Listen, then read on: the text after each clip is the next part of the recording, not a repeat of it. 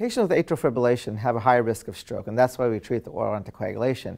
But some patients don't do well with oral anticoagulants. They have bleeding episodes, et cetera. So one of the approaches is to look at appendage closure devices. But we studied a novel approach, completely novel. And the idea is to put a permanent carotid filter in both of the carotid arteries.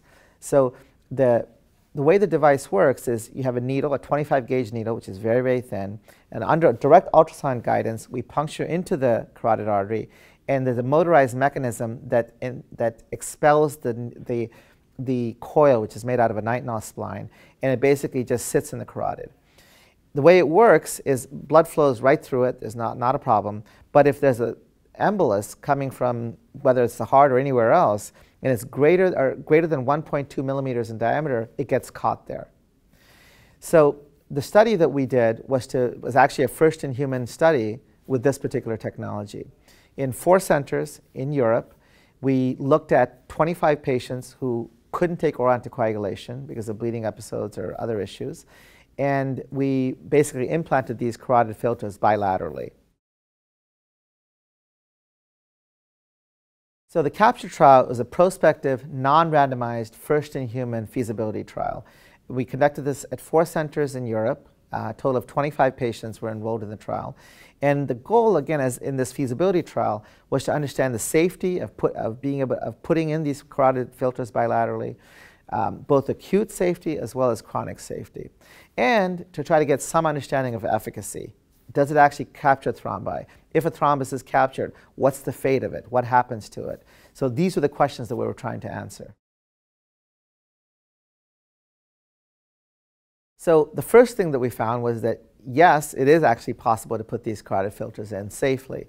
In all 25 patients, we had no major complications. In terms of success of implantation, it was in 23 patients. In 1 patient, because of poor visibility, that we were not able to put in the carotid filters. Another patient, we were able to put it on one side, but on the other side, there was more plaque than was observed during the initial screening ultrasound, so we decided not to proceed.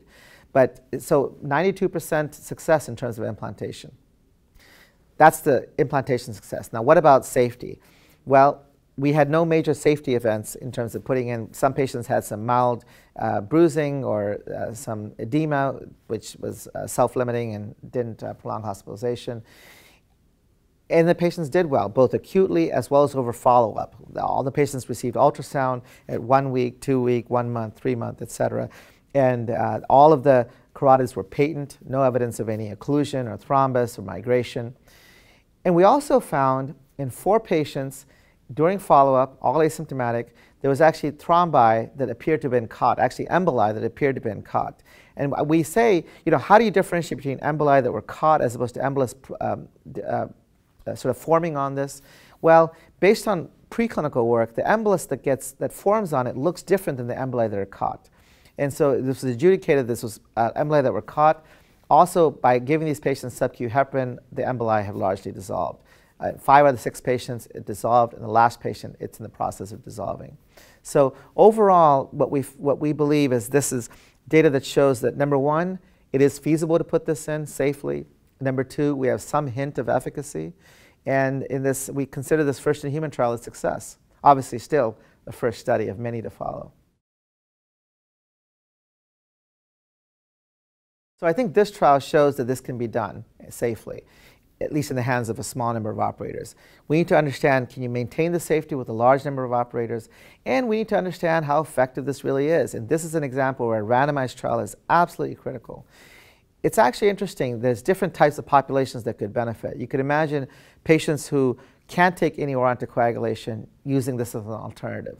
Another option is patients who are getting oral anticoagulation for AFib, but still remain at risk of stroke because of they're just high-risk patients with previous stroke or other many risk factors.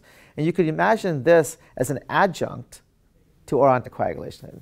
So in fact, a trial has just started that we're now sort of the follow-up feasibility, second feasibility trial, where we're looking at implanting this as again, an adjunct to oral anticoagulation. Once that trial completes, then the hope is to start a large randomized trial comparing this to control.